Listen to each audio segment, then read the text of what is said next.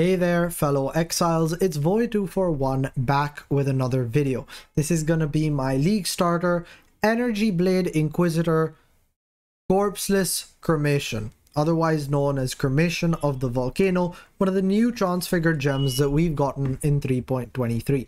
A few things before we get into the build. First off, this is a new skill gem, so I don't really know how hard it's going to be to acquire. For all I know, I'll have to run Labyrinth for 3 days before I get the gem, so in no means am I endorsing playing this build. This is simply something I want to do for the sake of experimentation. This video is just in case there's a few other madmen like me out there. Additionally, the second disclaimer I do want to put out is that I have not had much time to either min-max this POB or test, for the most part, outside of some self-poison testing to check cremation overlaps. None of this has really been tested. I haven't tested leveling this build. I haven't really tested an endgame version of this. A lot of this is just stuff I'm going to be winging for next patch, mostly because I'm excited about new gems. This video is simply there in case there's someone else out there like me who enjoys doing stupid stuff at League Start. Unlike in previous leagues, I will be streaming at twitch.tv/void241 for the entirety of League Start, so do come on over and hang out. We could probably have a good time, and you guys can tell me exactly what you're league starting either there or in the comments down below. I'd love to see what other people have for build ideas. So without further ado, let's get into the build. The first thing I would like to mention is, of course, the new Cremation and how we're simulating it in PoB. Now, there's a variety of different things that this new Cremation gem has, so let's tackle them one by one. The first thing that you'll notice about the new Cremation gem is that it has approximately 30% less damage in terms of both added damage effectiveness as well as the actual flat damage on the skill gem. So to simulate this, I have put in a 30% less damage modifier into the PoB so that we have slightly more accurate damage as far as calculations are concerned. Furthermore, another thing that the new Cremation does is it completely alleviates the need for requiring corpses. However, this comes with additional downsides. Aside from just lowering your damage by 30%, it also reduces the base duration down to 2 seconds.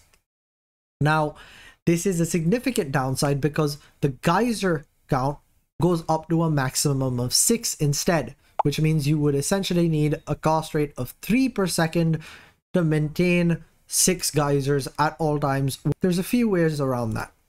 For one, I'm going to be scaling some duration on the build. With this wheel, we get enough skill effect duration to actually raise the duration of our cremation from 2 seconds all the way up to about 4 seconds. This should, in theory, feel a lot better to play in terms of not needing to replace the cremation quite as often. On the same note, I'm also running Spell Cascade.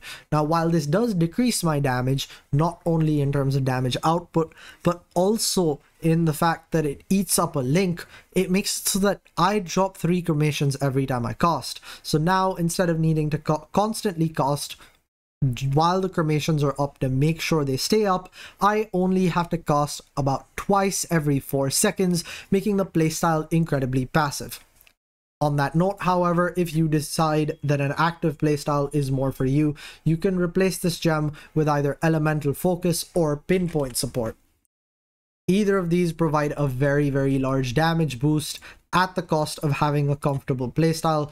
As you can see here, with 4 stacks of intensity, pinpoint more than doubles the damage. I, however, am not so sure this is the play. It is something I will test during the league just to see how it feels and if maybe it's an alternative gem swap for single target. Moving on from just the gem, in terms of the scaling, I would also like to talk about the scaling is going to be Energy Blade Inquisitor.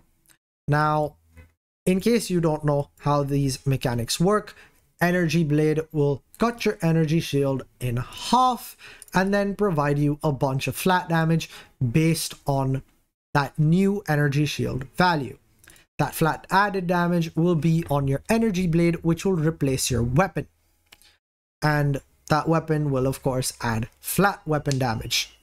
However, thanks to clever use of game mechanics, we can use Spellblade support as well as Battle Mage to take that flat damage from the energy blade and apply it to our spells. Now, this is where I would like to give a lot of credit to Captain Lance, because I actually got the idea looking at what he's doing for League Start, which is energy blade cost on crit Inquisitor. I would definitely go check out his video for his League Starter as well as his channel, because to be honest, everything on his channel is much better planned than what I have prepared here. So I'm going to link both of those down in the description. Definitely check out his League Starter video if you guys want something a little bit more precise. Now, aside from just the energy blade giving our skill flat spell damage, there's one more thing that energy blade has coming next league. The quality of energy blade is going to be changed so that it gives 5% more energy shield. However, this is additive with the 50% less on the gem, which means we're going to go from 50% less down to 45% less.